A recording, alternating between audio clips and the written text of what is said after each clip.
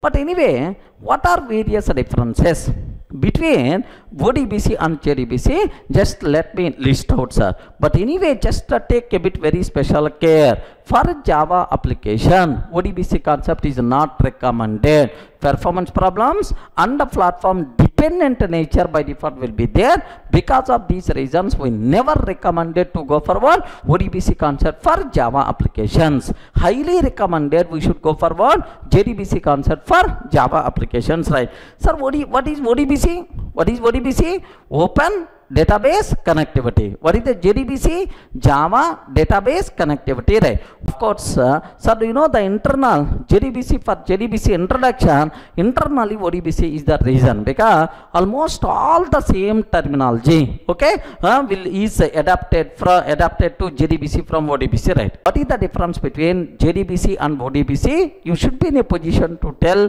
all these differences, right?